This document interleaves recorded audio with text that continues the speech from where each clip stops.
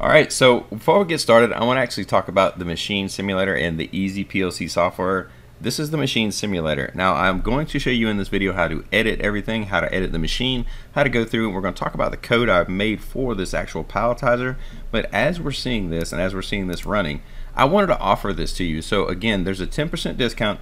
All you have to do is email me. You get a 10% discount on this actual software. Now, with all that being said, the link will be below to email me, and if you want to, go ahead and do so. Again, I will show a lot more examples on this software as I do more machines and build more logic for the machines and stuff like that nature. But in this video, we're going to show you the start from finish on how to edit the machine. So, with all that said, let's go ahead and get done. If you're interested in the EasyPLC software and the machine emulator, just please feel free to email me. The link will be below. Now, enjoy the video.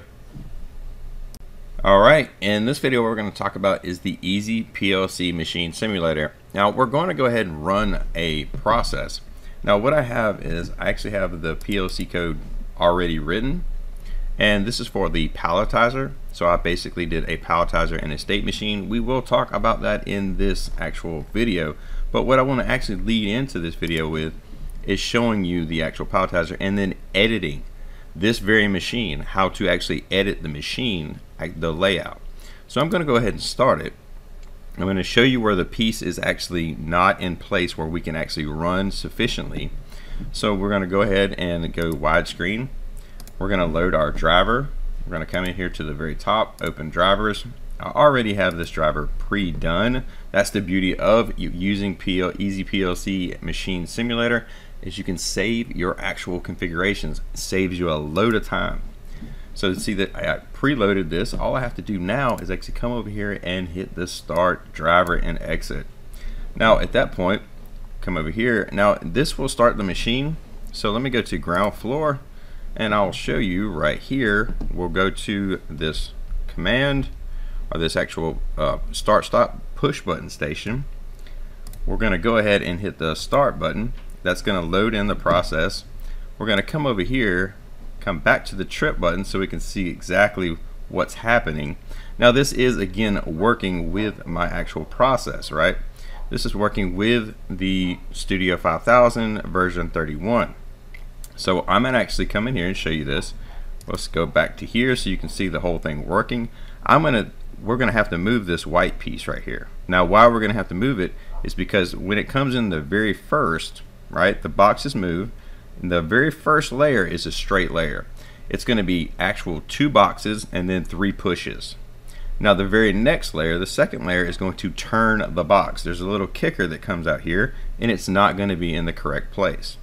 Now why is it not going to be in the correct place is because basically where the box is, this mount right here is pushing the boxes too far over. You'll see this in just a second. Now, and again, we're going to go in, and the intent of this video is to show you how to make these edits inside of the actual machine simulator, right? And that's the important part of it. It's also PLC programming, getting the machine working, but at the same time, knowing what to do. Like what? This little piece right here, you see it turned it way too much. It ended up very good right there, but in the actual next one, it's going to end up messing up. So that's not really reliable. So this would be a good push, but watch. The next one could possibly mess up, or even future, right? This is not a very reliable setup because it's turning the box way too much. So how we're going to actually fix this, right?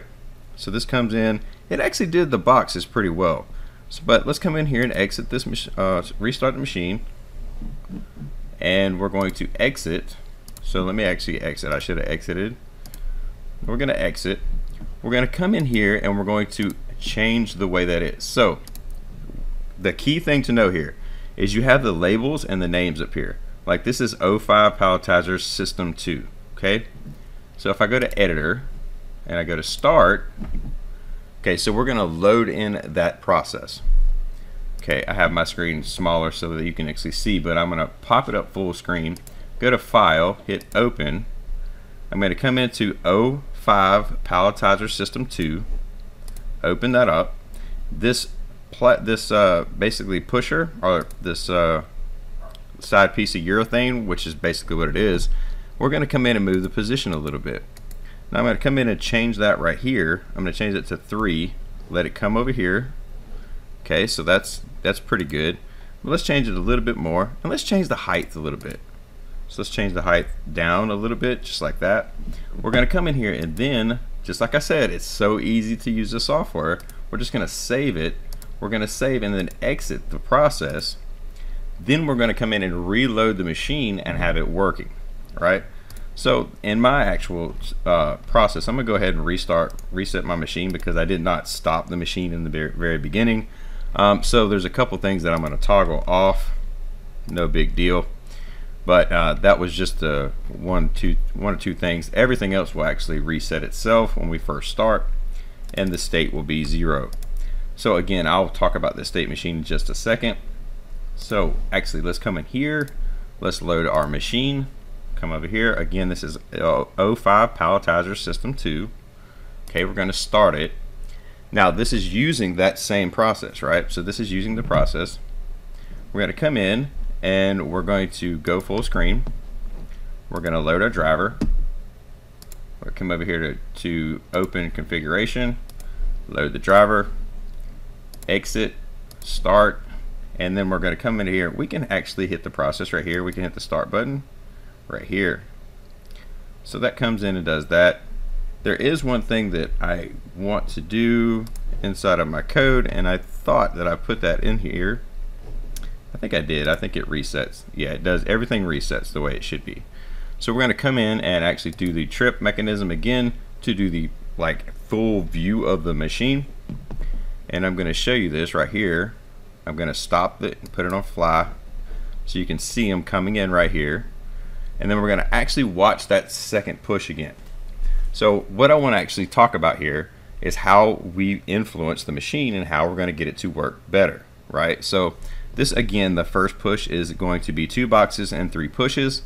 That's going to be done. So we'll have to sit here and actually just basically talk about the way the process works. Again, if programming this all together is very challenging and something to learn, grow, and get better from, right? So again, just using the EasyPLC software, and I'm using an OPC with Studio 5000. And this Studio 5000 is version 31, and I'm using this on an emulated. So everything is emulated and the machine is simulated. So with that said, you see the box turned a lot better that time. See that? It didn't overshoot too much, and that's a lot more reliable. Now we could probably adjust it a little bit more, but in that whole thing, every single box that comes through will be very good, right? It barely clipped that one, which is perfectly fine as long as it turns the box. That's the key component, right? If you worked with a Palletizer before, you know that you have to move certain things manually to get things to work properly, right?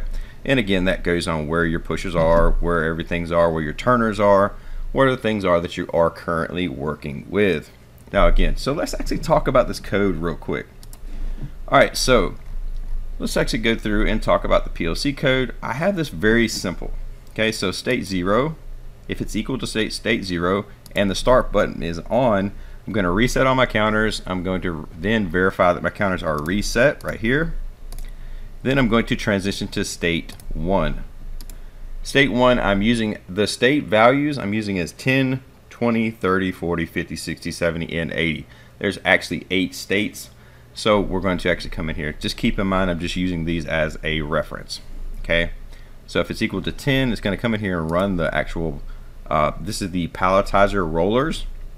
Okay, so then it's going to run the Palletizer roller. It's going to actually create a pallet. Then it's come down here and actually go down. Then it's going to come down here to state 2. If I hit the stop button or the E-stop, it will transition to state 0 and reset the machine. So with that said, it's going to come over here, and in state 20, what it's going to do is it's actually going to run the elevator up, and then it's going to make sure reset a couple of these other features like the side shift, which actual lane it's actually on, and then it's going to come down here to state 3. In state 3, it's going to make sure the elevator again is in the up position, and at this point in time the elevator is in the up position. It just actually made a full pallet. So we're going to talk about the code a little bit more while we're doing this again, and then we're going to watch the full pallet. So in state 3, which is equal to 30, if 30 is equal to the current state, right? Then it's going to come in here in advance. This is the advanced conveyor. This is the conveyor allowing the boxes to come in. And then that's the box signal. That's the photo eye signal, which is right here, right? This is this photo eye right here.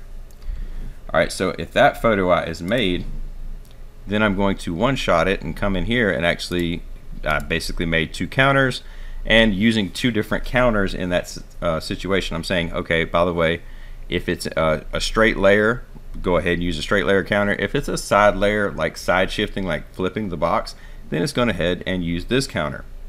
Okay, so while that's doing that, if the counters are done, then I'm going to transition this down to another state. And again, when that's happened, any given time I can hit a stop button or E-stop and reset my whole machine. Now in state 4, what we're doing is we're coming in and we're using the pusher. Now the pusher is going to push, and again it does a side shift, basically a side layer or a straight layer. We change the number of pushes based upon what shift it is in, what layer it's on, right? And then once the actual count, the push count equals whatever it could be 2 or 3 depending upon what layer it's on, then we come down here and move to a certain, like if it's done, we move to state 5. In this case, what we're doing is we're coming down here looking at the gates, and we're going to open the gates. All right. Now opening the gate is going to basically allow that layer to drop on the pallet properly, and then it's going to descent from that. Now the descent is actually called, it's actually the moving down just one layer type, right? So that's the descent command that we're actually going to use. And then at that point in time, if the layers have all finished, then we're going to go to the last state. If the layers have not finished and only one layer is active, if the straight layer is active and the count's done, or if the side shift active and the count is done, then we're going to come down here and change our shifts. We can change which layer we're on in state 6 and state 7. That's where we're determining which layer we're on. Now again, and then state 8 comes, and then state 8 basically elevates the layer, or takes the elevator to a bottom command, and then runs everything out.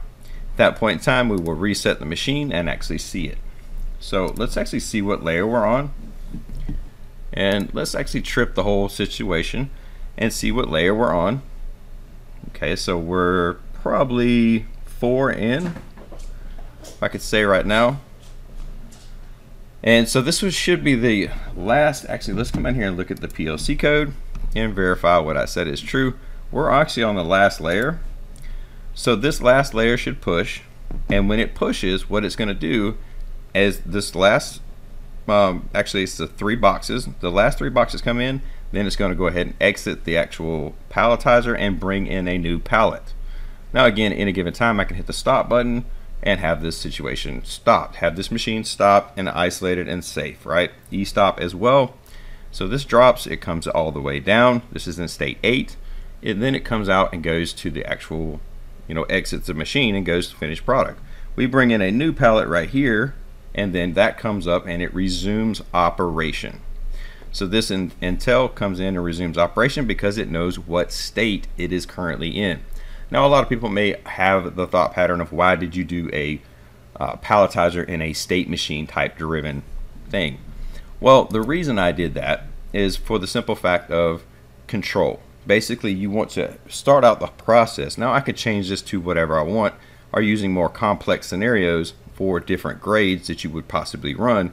But again, when it comes down to it, I wanted to get the machine running from bare bones and actually have real control over each independent function of the machine. That is the best way, in my opinion, to do that with a state machine, whether it be a finite state machine using a structure text, or whether it be a state machine that you can just derive from actual ladder logic. Now again, this is a ladder logic example in this code, so I want to actually show you again a couple cool things you can actually do with this process. Again, I am using an OPC. So if we go up here, you can see my Palletizer OPC is locked. So if you haven't seen the videos where we talked about how to set up that OPC and how to set up your IO drivers, they will be linked below so you can see those as well. So please keep in mind that we do have everything that you need to know as far as getting the system working, but this is a lot more complex scenario than what we've been programming so far. So I wanted to show you how this how actually another machine, another example of using EasyPLC's Machine Simulator, showing how that works. Now with that, all this being said, you can see the Palletizer is fluently working, it is accurately working, there is no problems, and again, if I hit the stop button, it will stop. Now again, so let's go ahead and allow this to finish out, right? And let's just see what we're at. Like so, and again, if I go to ground level, I can see, but I like to use the trip. It's just a lot better for me, so I can see exactly where it's at, and I can get a different viewpoint. So I swap back and forth between the trip and the fly to get a different viewpoint of where I am at. That's just a better point for me. I mean, you can come down here and use the personal view, and I can walk around the machine and actually do that. We'll do that when we come down to it. So again, what layer are we at right now?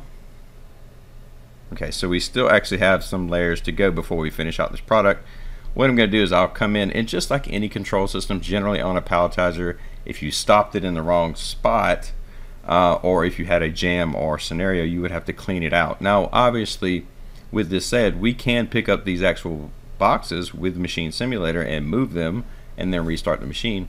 But again, in this intent of this video is to show you how to make some edits, how to tie everything in, how to go in and use the processes, right? And come in and get everything working. Again, programming, talking about the actual state machine that I derived, that I built from this actual example, I got the scope of work from the IOs. So you can see the IO over here working. See the IO over here? This is the inputs on the right hand side, and these are the outputs on the left hand side. So all your outputs that you're currently working, you can see this right here, all my outputs that are currently active right now. My inputs are over here on the left hand side, or on the right hand side I should say, and you can see every one of these coming on and coming off. So that you can, the Machine Simulator shows how to use this. It shows you exactly what's on, what's off, and you can use these to make your machine work however you want to, just like you would a real life scenario. So in this environment, we're done. Let's actually stop this. Let's actually come in and hit the stop button. We'll hit the stop button just like this, and again, we come down here. Let's go down to the machine floor, get a personal view, and let's come over here, find out where we're at. Get the personal view right here, and we'll hit exit and then come over here and start the process, and you can see that works. Alright, so with all that said, I just wanted to show you how all that works, and I know this, sorry for the long video, I know it was a little bit longer than most, but again, I wanted to show you the code, show you everything behind it, and show you how to edit the machine. Right, currently the machine is in state 0 because the start button is not on, and if I were to hit the E-stop too, let me show you that. If I hit the E-stop right here, this light blinks. Now how does that light blink? I made some simple logic to make the light blink as far as that goes, to indicate that the E-stop scenario has happened with a simple flasher timer. So with all that said, we'll see you guys on the next one.